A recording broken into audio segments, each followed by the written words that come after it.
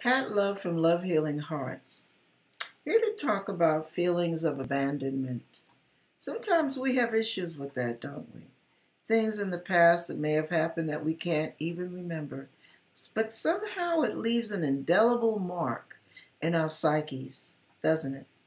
And we go through life being afraid that someone's going to leave us and someone's going to walk away from us and they're going to be turned off to us and somehow this relationship won't come to fruition, or God himself isn't that crazy about us, so he probably won't stick around long either.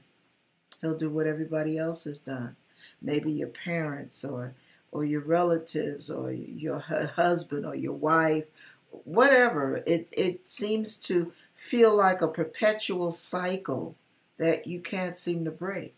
And you get to the point where, the Bible says, hope deferred maketh the heart sick.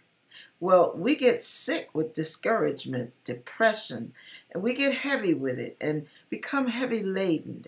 And that's why Jesus says, come unto me, all you that are heavy laden, and I will give you rest. I just briefed it up real quick. But what we go through is those things leave scars that actually cripple our walk in life.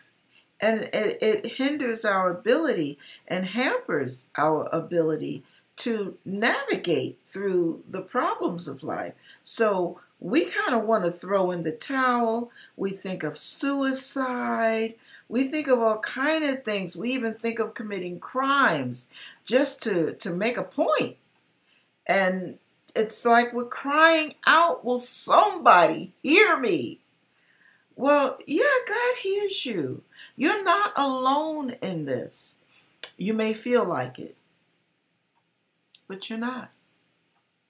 There were times when I would sit in the car when I was a little girl, because when my mother had a nervous breakdown, they committed her to an asylum.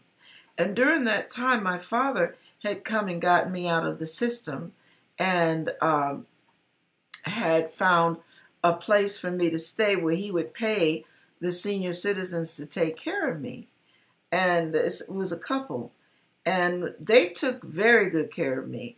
So I had a very stable home at the time. And during that time, when I would ride with him, we don't realize how things affect us. I spent maybe 8 months or 6 months in the orphanage. And I don't know what happened, but there were things like my father would say, why is it every time there's a loud noise, you jump and you put your hands up? And he would say, do you remember anybody hurting you? Well, I didn't. I was young, 3 or 4 years old. Well, then the other issue I had, I don't know where it came from, was abandonment. And if my father parked me in the car and walked into a store real quick to come back, my mind would play games. What if he never comes back? What if he leaves and he goes somewhere and I'm all by myself and I don't have anybody? And all of a sudden these fears would start wellowing up in me. Well, we go through life like that. He never abandoned me. He was a wonderful father. But that didn't stop my fears. And sometimes, even though you have a wonderful God looking after you, working things out for you, for some reason, you can't seem to stop considering the fact or entertaining the thought, but what if God gets tired of me like everybody else did? And what if God doesn't like me anymore and walks away? That's not his MO. What do they call that? The modus operandi? That's not his MO, you guys. God is a very present help in trouble.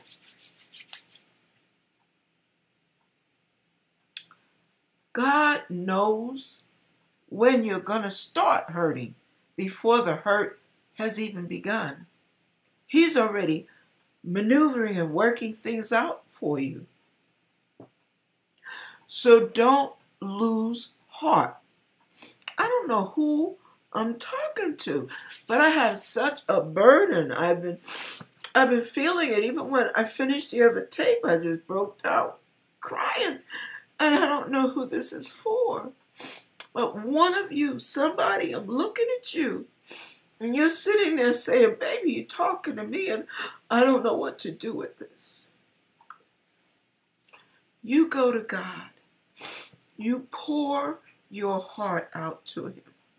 Do you hear me? You open that Bible.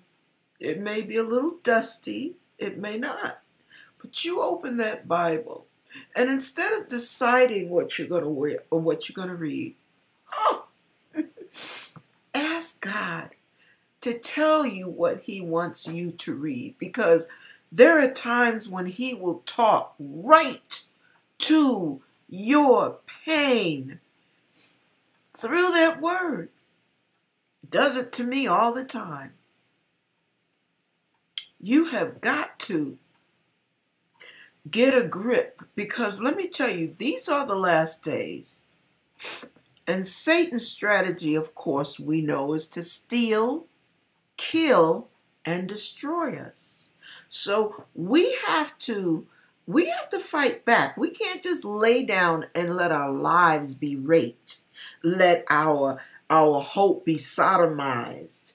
Let our life be beaten out of us. We can't just lay down and take that. You're too valuable. So you have to go to the one who has the strength to fight for you.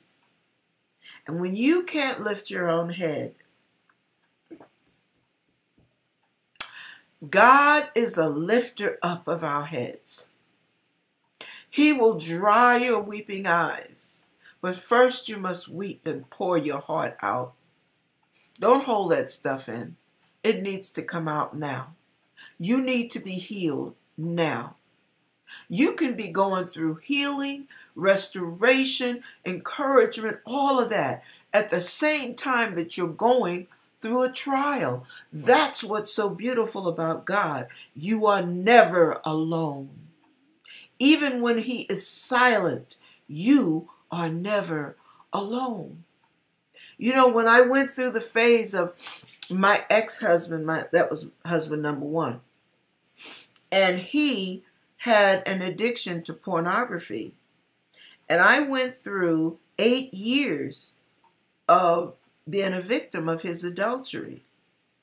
But he was a victim too, because God showed me there was some stuff going on that he didn't know how to work through, and he didn't know how to go to God. He would see me do it, but for some reason, he didn't believe it for himself. I don't know what was going on. He was saved, but he was on the edge because he just had this emotional block, and it caused all kind of freaky behavior. But anyway, be that as it may, what I'm really trying to say to you is, while I was going through the most painful period, which was the first 3 years of our marriage, his adultery started the 2nd month. Yeah. During those first 3 years, me hurting and eating myself into a Goodyear blimp, what ended up happening was, when I got to the point where I finally said, Lord, and I gestured, here is him. I won't say his name. I'll just say, here is Boogeyman. Okay. Here is my jealousy. Here are my feelings of betrayal. Here is my hurt. You take it, Lord. I can't handle this. Here is the weight it puts on me, physically and emotionally. I can't carry it any longer. Take it all. Take it all. I give it to you. Please, Lord, help me. Restore the joy of my salvation. Very next day, you guys, I woke up and I never looked back. I never cried another tear about it. I never felt another bit of pain. All pain was gone. The problem never went away. As a matter of fact, he graduated to having an extramarital affair. And the young girl would call. I had no pain. It was as if I was living with my brother. I had filed for the divorce, and it was simple, sweet, cut and clean. And I never looked back. I never mourned it. I never had remorse. I mean, God just totally took my emotions and pulled them out of me and said, you'll never feel that again. And I didn't. Now, I say that to say the one thing that I got from it, because God is always working things into you as he's working things out of you. And he's working things out for you. The one thing I got out of that was learning. I didn't even learn. It just developed as I kept going to God and reading his word. I don't know how to say, but a love, this supernatural love that God put in my heart just grew and grew and grew. And I could hug, listen to this, I could hug my ex-husband to comfort him because of the heavy condemnation on his face, and pray for him and everything. And I felt nothing but love for him. Only God. And when God said the marriage is over and I'm no longer keeping you in this, I'm done with you. You've gotten yours. You've gotten the good that I have out of this. I still got to work on him, but I'm done with you now. Your class is done with. The love went away. It just disappeared just like that. And what ended up happening? I filed for the divorce and it was over. Sweet, simple, done. So I say that to you to say, life brings challenges. Life brings quandaries. And we're saying, why me? What is the point? Oh, there's a point. Because you will never know you as much as God knows you. And I'm telling you, I learned that firsthand. God knows what you need. God knows what you need squeezed out of you. And pressure squeezes stuff out. You just put a little pressure on a tube of toothpaste and you see what comes out. Same thing with us. Life brings pressure. And what comes out is what God skims off, tosses into the sea of forgetfulness, steadily cleaning us up and cleaning us out. And working in inner healing and a strengthening. And he's steadily imparting more and more of the fruits of the Holy Spirit. I'm telling you, all these problems that we go through, there is a lot of good in them, even though they hurt so bad. Just like a muscle man is lifting all these weights. He suffers a lot of pain to get to that point. Winners sacrifice a lot to win. And so must you, and so must I. We can't quit. Don't you dare quit. You have no idea what's on the other side of that victory. Let God pull you through. You hang with him. Amen.